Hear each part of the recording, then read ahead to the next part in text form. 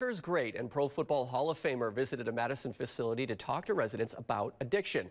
Tellurian Behavioral Health welcomed Brett Favre for a visit to their adult residential facility. Favre has become a proponent of mental health and addiction work at Tellurian after speaking at the organization's annual Nada Gala fundraising event.